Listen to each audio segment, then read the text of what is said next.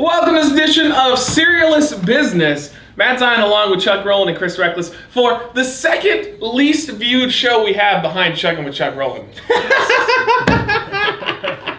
So we're going to be doing a new cereal from Kellogg's. This is Pixar and Disney's Finding Dory, sweet cereal with marshmallows. I'm the first Nemo movie is amazing. It's very good. I'm actually looking forward to the second movie coming out, I believe it's this year. I'm very excited. Are you? Finding Dory. Finding Dory. I'm more excited for when Incredibles come out. So you're more of Incredibles. Oh, you're more about, was that DreamWorks? I really like Wall-E. I thought Pixar. Wall-E was an amazing movie. I've heard that Inside Out is supposed to be really Wall-E, good too, Inside Out was good. Yeah. I just heard it's very emotional. It is. But I think my favorite one of all time for them is Up. Up? I really enjoyed Up. I would Toy Story for me. The opening for Up is one, like, it almost made me cry. It was that emotional. That poor guy. Oh, that poor old man. That poor old man. Poor old man. So I got little fishes, it's Dory and Nemo, and then regular boring cereal. I just got all marshmallows.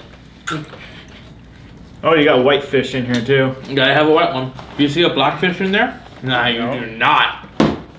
Wow. Racist. I'm not being racist, it's true. It's Disney. I'll Hitler. Did you see that? Ziggler just did a Hitler salute.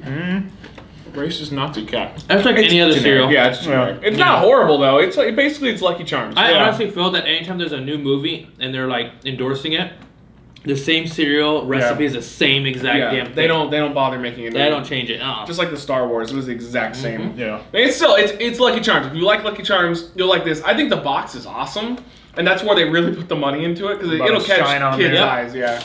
I would rate it still a 4. It's good. It would be even better with milk, but it's very good as is. Find the That's good. I give it a high 4. I give basically Lucky Charms. I give it a 4 too. A fourth dome. A 4 too. Hey Chris, what do you give it? A 4 too.